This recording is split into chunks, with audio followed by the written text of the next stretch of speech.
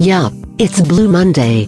The third Monday in January is supposedly the gloomiest day of the year, as people come down from holiday highs and look towards the distant light of summer. But why is this day so much more depressing than all the others? Apparently, it's not. Blue Monday, a calculation based on factors such as weather conditions, debt levels, time since Christmas and time since failing our New Year's resolutions, was created in 2005 to sell summer holidays, she said in a blog post. Since then it has become a yearly PR event and primarily a device to promote and sell things, often tenuously linked to improving our well-being. Goldie said it's vital to differentiate between feeling sad or gloomy for a day and real mental illness.